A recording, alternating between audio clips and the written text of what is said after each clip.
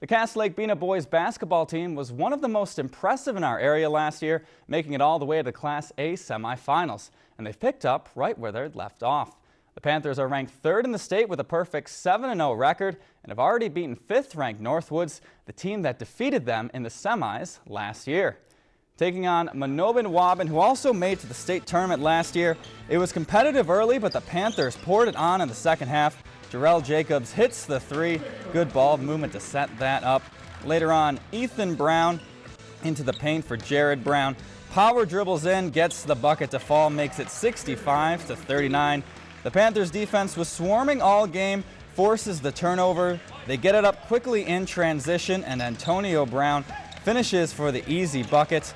Another statement win for Cass Lake-Bena. They take it 84-51. If you enjoyed this segment of Lakeland News, please consider making a tax-deductible contribution to Lakeland PBS.